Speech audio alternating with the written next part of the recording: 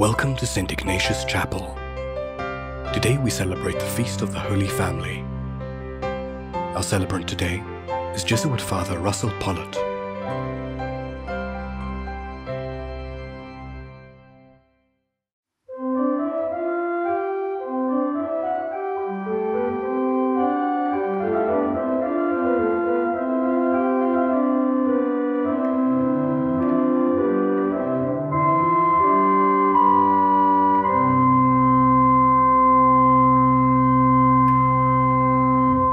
In the name of the Father, and of the Son, and of the Holy Spirit. Amen. The grace and the peace of our Lord Jesus Christ, the love of God, and the communion of the Holy Spirit be with you all. And with your spirit. And welcome as we come together to celebrate today the feast of the Holy Family of Jesus, Mary, and Joseph, right after Christmas Day.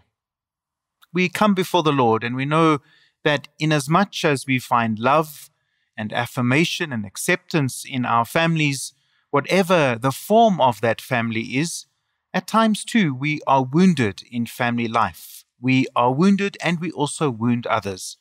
Let's bring our families and our lives before the Lord, asking for mercy and forgiveness.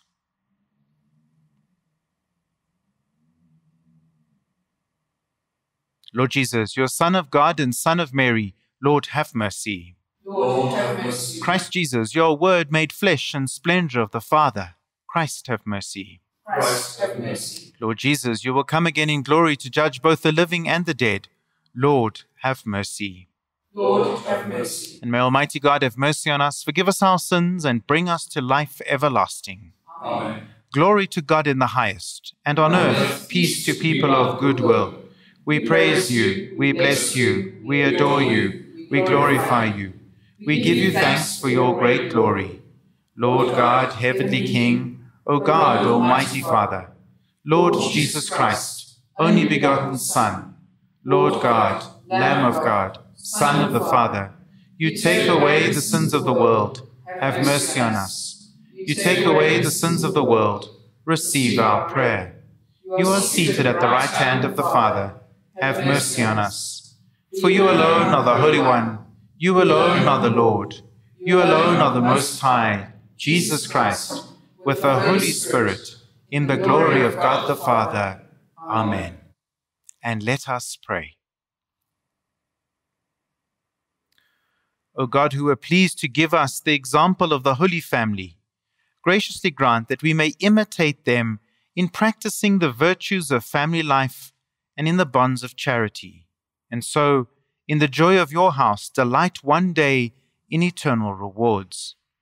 We ask this through our Lord Jesus Christ, your Son, who lives and reigns with you in the unity of the Holy Spirit, one God, for ever and ever. Amen.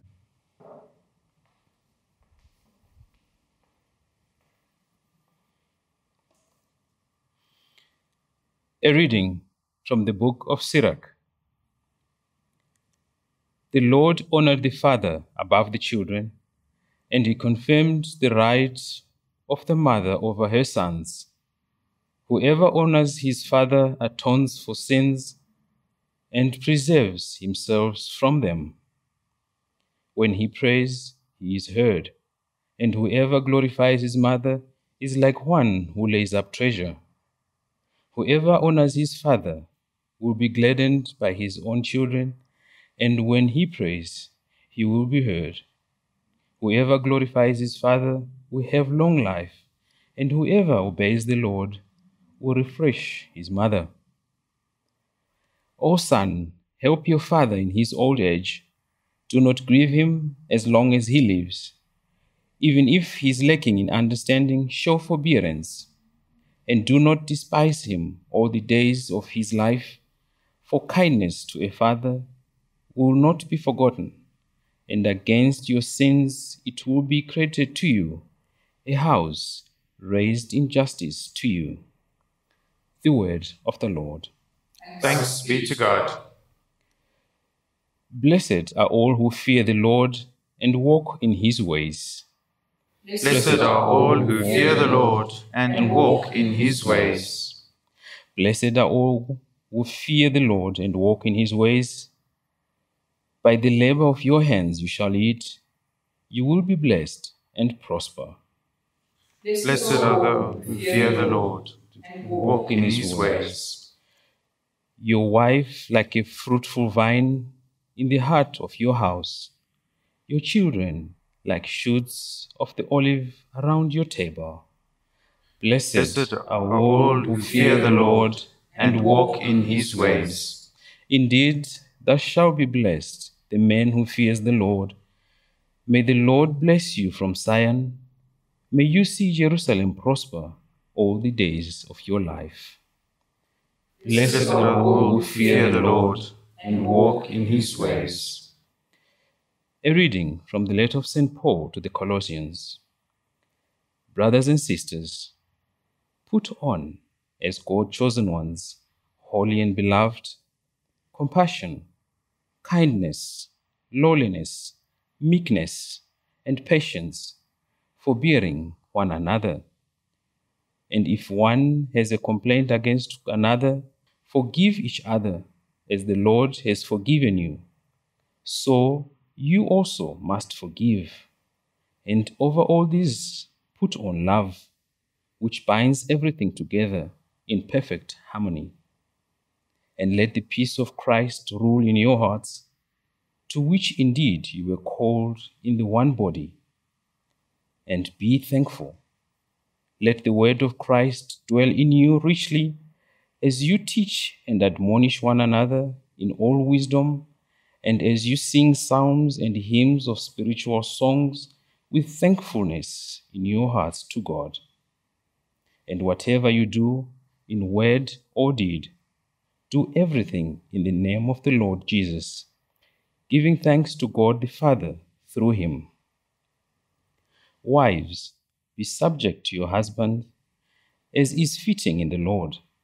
Husbands, love your wives and do not be harsh with them.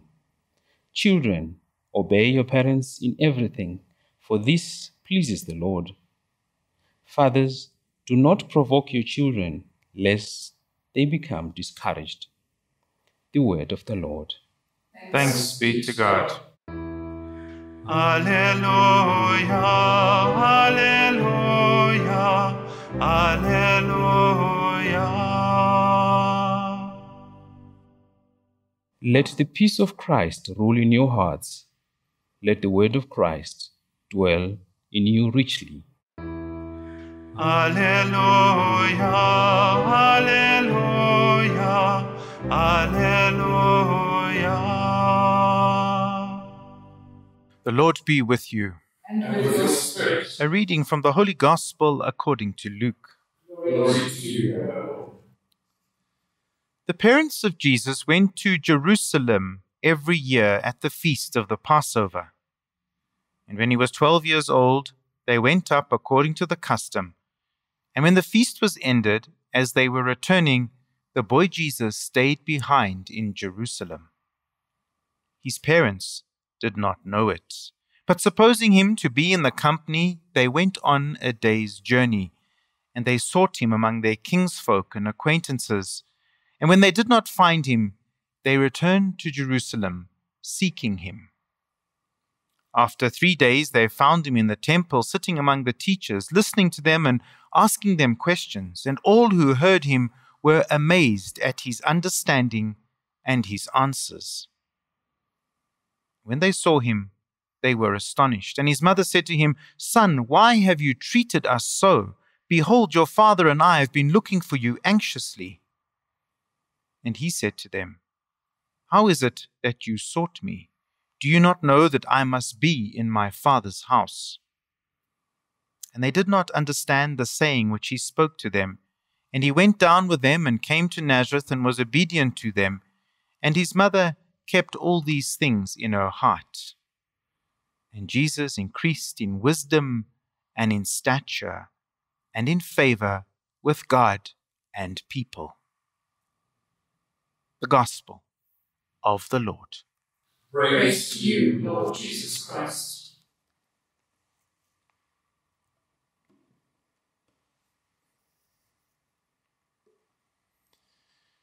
How and where do we experience God?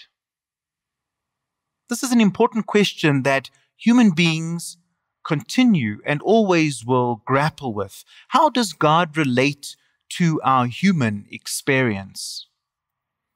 The scripture scholar N.T. Wright says that we have three options as we grapple with how God is involved in our human experience or relates to our human experience. He said the first one is that we can say that God is completely separate, that God lives somewhere up in the sky, and God is up there and we are down below. Captured perhaps by that song sung a number of years ago by Bette Midler, God is watching us from a distance. We have a distant God who remains far away. Wright says the second option is that we believe that God is everywhere. There's no distinction between God and between creation. God is all in all. Theologically, we call this pantheism, where God is in all, that there's no distinction between creature and creator. But he says there is a third option, and that option is there is a distinction between God and us, between God and creation, yet God is woven into the very fabric of our lives, into the very fabric of our everyday experience. And somehow God overlaps and interlocks with human experience. Put another way, we live in a world that is God-bathed, that is alive with the presence of God. It seems to me that third option, that God is present in every experience, every event in our lives, is the one that is most accurate and helps us to articulate an answer to how we experience God. God is always actively present, actively creating in many different ways. And because God is present, God meets us in the reality of our lives. A retreat giver said to me recently, reality is God's home address. God can only be in the real, in the reality of our lives. And this is why I think that today's feast of the Holy Family is such an important one in our liturgical calendar.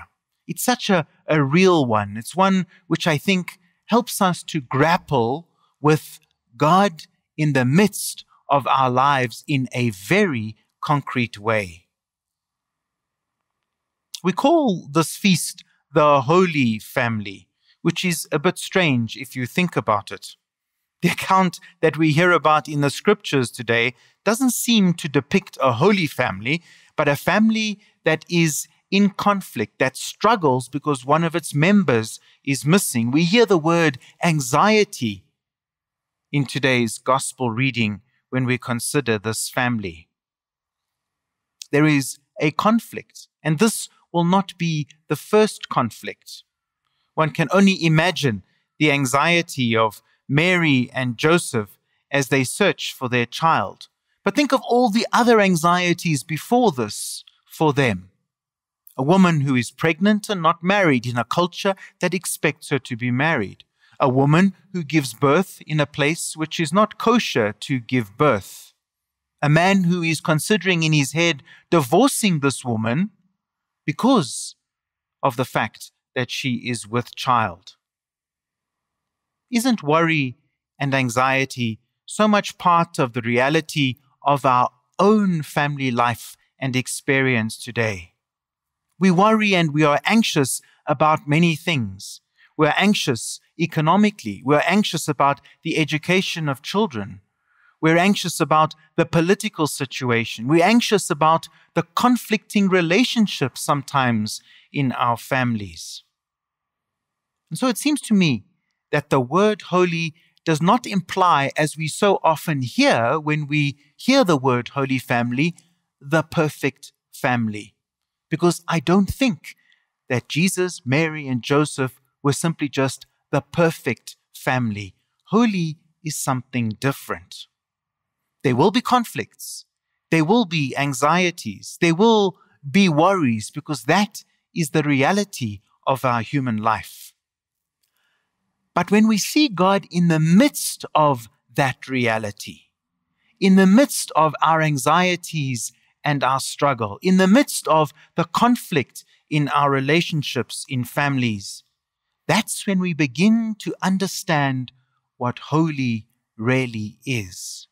Maybe captured by Paul in that second reading in his letter to the Colossians, that when we are patient and obedient and choose to be loving when there is conflict and anxiety, when there's worries, that is when we discover what holiness is. When we strive to live those values in the midst of our reality, that is a holy family. Notice a second thing in that gospel reading, that Jesus begins to find his identity as he sits in the temple. He learns the truth about who he is, and Mary and Joseph begin to understand perhaps something, we are told, of who Jesus is. They learn the truth about themselves. That somehow in the family, we begin to develop our own identity and learn who we really are. We are molded. We begin to find out what is important. Those 3 days that we hear that they are searching for Jesus as he sits in the temple forecast or predict for us the 3 days that are to come. The 3 days of his passion, death, and resurrection. And so there's a glimpse of the true identity of Jesus, even though he seems to be quite cheeky and not really obedient to his parents, who have gone off and left him thinking he was with them. In our own family life, perhaps in the midst of the difficulties and the contradictions, maybe even the tragedies, we are taught something about who we really are. We are given our identity. And it has to happen in the midst of that reality of our family, whatever our family looks like. And so it's important too that we see that the Holy Family is a family too that begins to grapple with its own identity as a unit, but also individually. And we should have the freedom to do the same in our own families. And then there's one other thing I think worth reflecting on. Jesus says that he's in the temple doing the will of the Father. One wonders why his mothers didn't give him a good smack, because it seemed like a very cheeky answer. It's in the midst of this moment in their family life that we hear that Jesus is doing the will of the Father.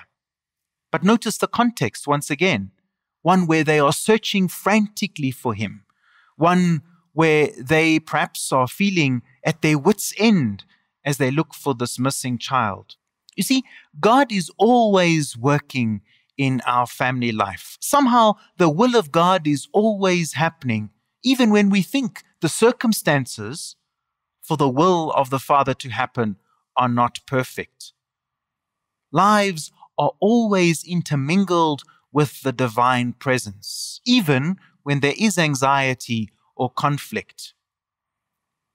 Sometimes perhaps we think that the will of God is only happening when things are perfectly calm and peaceful, in some utopian kind of idea of what we should be living. And yet, Mary and Joseph discover, as does Jesus, that in the midst of the reality of their lives, in the search for this child, in their anxiety and their worry, God's will is being worked out. God is present and God is active. And so too, when we look for the presence of God in the reality of where we find ourselves, when we tune in to God's presence, because very often God is present, but because of what's happening around us, we have this idea that God cannot be present, and we are not tuned into God's presence or fine-tuned into God's presence. We will notice that God is at work. God is always there. God is working, redeeming us in the midst of the reality of our family life. God is working to recreate in the midst of the reality of our family life. God is healing in the midst of the reality of our family life. Don't look for the perfect family. Look for a holy family, one that discovers God in the midst of your raw reality, whether that's the joy or the muck and the mess of your family life. Because there you will find the divine presence amongst you and within you.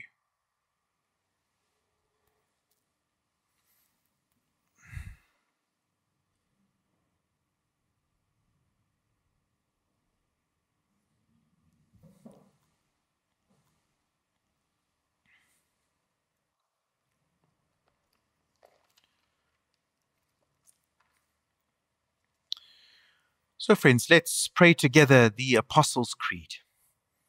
I believe in God, the Father, the Almighty, creator of heaven and earth, and in Jesus Christ, his only Son, our Lord, who was conceived by the Holy Spirit, born of the Virgin Mary, suffered under Pontius Pilate, was crucified, died, and was buried.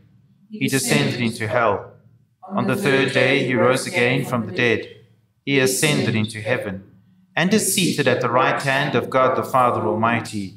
From there he will come to judge the living and the dead.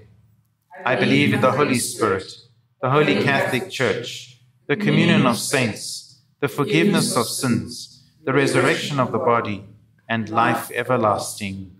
Amen. And so on this feast of the Holy Family, let's now bring our needs, especially the needs of our families, before the Lord. For families in all shapes and guises, that being together would be a time for mutual giving and grace, and that through each other people would find love, acceptance, affirmation, and encouragement. Lord, hear us. Lord, graciously hear us. For struggling families, that they would be open to God's Spirit, which makes all things new and all things possible. Lord, hear us. Lord, graciously hear us. For children, that they will know that they are accepted and cared for. Let us pray that we will do all we can to ensure that children grow and flourish in stability and love. Lord, hear us. Lord, graciously hear us. For those who are sick or wounded in any way, we pray particularly for those who are sick and for those who are victims of violence in families. May they find healing and peace. Lord, hear us. Lord, graciously hear us. For our own needs, let us pray for a moment in silence, bringing our needs, and particularly for the needs of our families, before the Lord.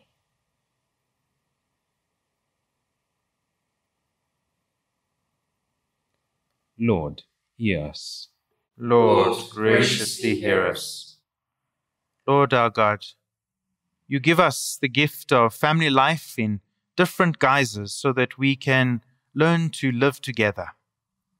We thank you on this feast of the Holy Family for this gift, and we pray now that you hear and answer our prayers as you know best, through Christ Jesus, your Son, and our risen Lord. Amen. Amen.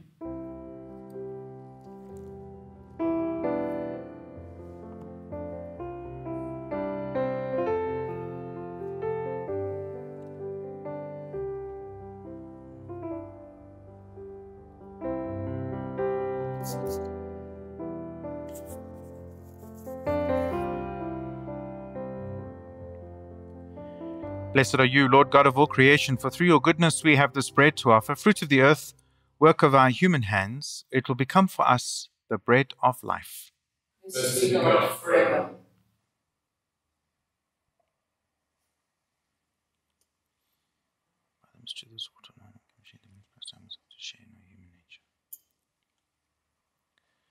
Blessed are you, Lord God of all creation, for through your goodness we have this wine to offer, fruit of the vine, work of our human hands.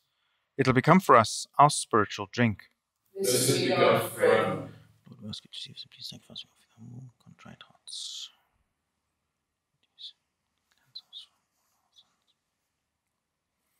Let's pray, sisters and brothers, that our sacrifice and the sacrifice and efforts of our lives may be acceptable to God, the Almighty Creator. May the Lord accept the sacrifice at your hands, for the praise and glory of God's name, for our good and all God's holy church. We offer you, Lord, the sacrifice of conciliation, humbly asking that, through the intercession of the Virgin Mother of God and Saint Joseph, you may establish our families firmly in your grace and your peace. We ask this through Christ our Lord. Amen. The Lord be with you. And with your spirit, Lift up your hearts. lift them up to the Lord. Let us give thanks to the Lord our God. It is right and just. It is truly right and just, our duty in our salvation, always and everywhere to give you thanks, Lord, Holy Father, Almighty and eternal God. For in the mystery of the Word made flesh, a new light of your glory has shone upon the eyes of our mind, so that, as we recognize in him God made visible, we may be caught up through him in love of things invisible. And so with angels and archangels, with thrones and dominions, and with all the hosts and powers of heaven, we sing the hymn of your glory, as without end we acclaim. Holy, holy, holy, Lord God of hosts, heaven and earth are full of your glory. Hosanna in the highest. Blessed is he who comes in the name of the Lord. Hosanna in the highest. You are indeed holy, O Lord, and all you have created rightly gives you praise. For through your Son, our Lord Jesus Christ, by the power and the working of the Holy Spirit, you give life to all things and make them holy. And you never cease to gather a people to yourself, so that from the rising of the sun to its setting, a pure sacrifice may be offered to your name. Therefore, Lord, we humbly implore you by the same Spirit, graciously make holy these gifts we have brought to you for consecration, that they may become for us the body and blood of your Son, our Lord Jesus Christ, at whose command we celebrate these mysteries. For on the night he was betrayed, he himself took bread, and giving you thanks, he said the blessing, broke the bread, and gave it to his disciples, saying, Take this, all of you, and eat of it, for this is my body, which will be given up for you.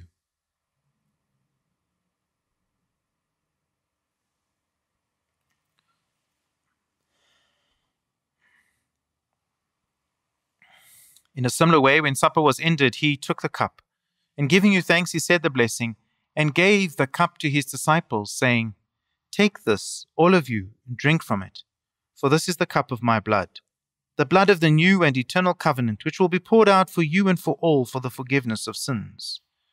Do this in memory of me.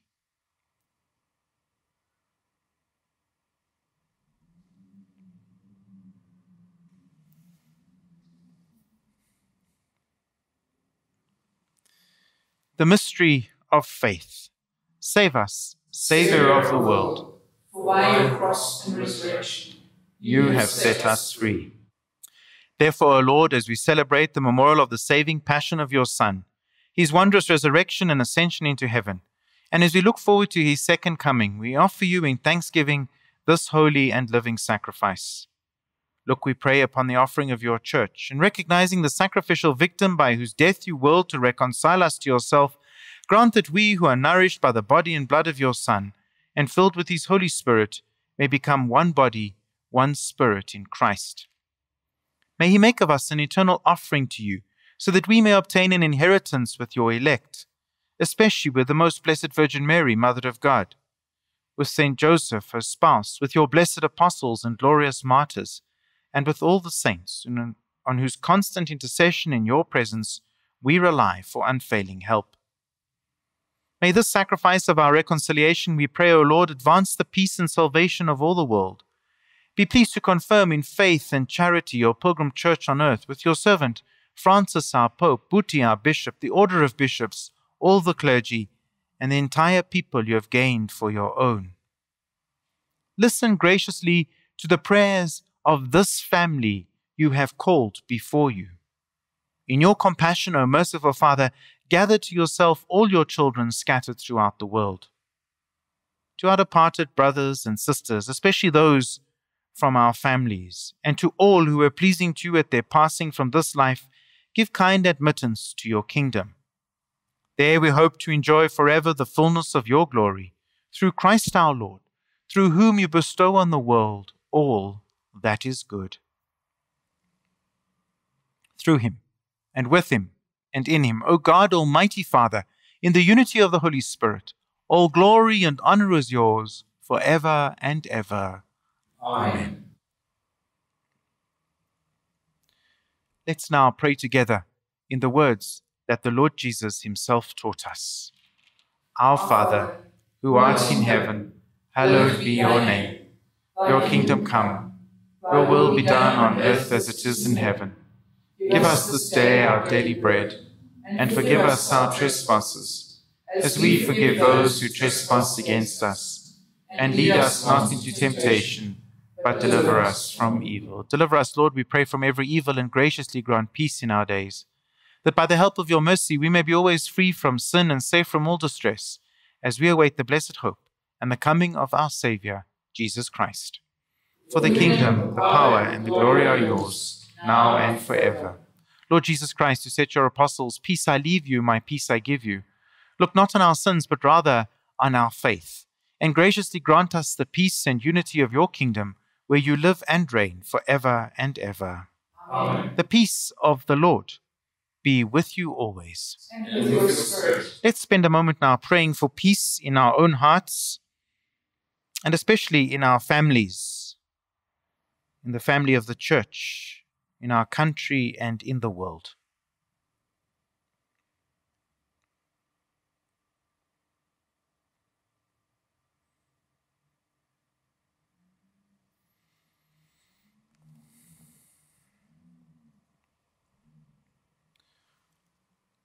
Lamb of God, you take away the sins of the world, have mercy on us. Lamb of God, you take away the sins of the world, have mercy on us. Lamb of God, you take away the sins of the world, grant us peace.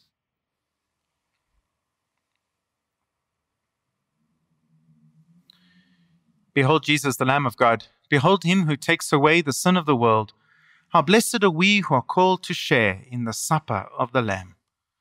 Lord, I am not worthy that you should enter under my roof, but only say the word, and my soul shall be healed. Body and blood of Christ, bring us to life everlasting. Amen.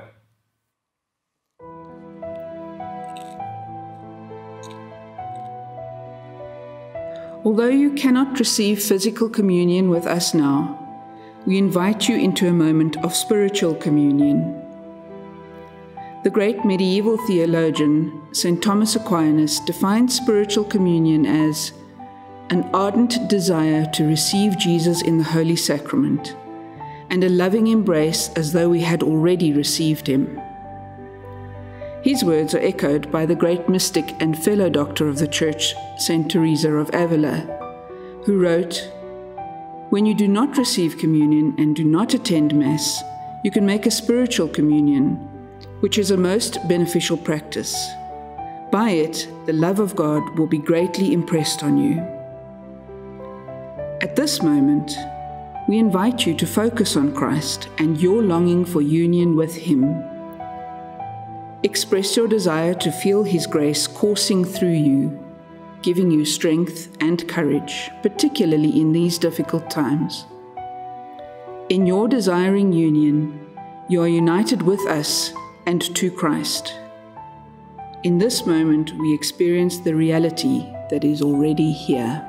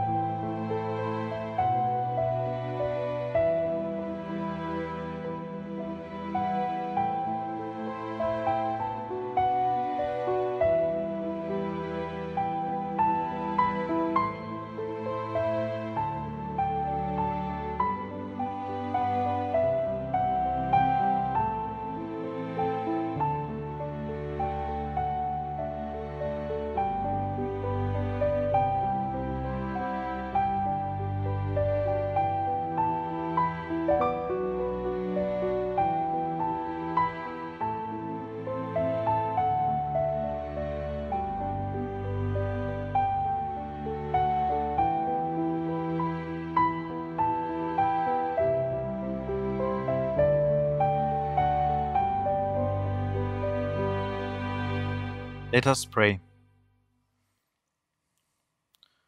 Bring those you refresh with this heavenly sacrament, most merciful Father, to imitate constantly the example of the Holy Family, so that after the trials of this world we may share their company forever. We ask this through Christ our Lord. Amen. The Lord be with you. And with your spirit. May Almighty God bless you, the Father, the Son, and the Holy Spirit. Amen. Let's go now in peace to love and serve God by loving and serving one another. Thanks be to God.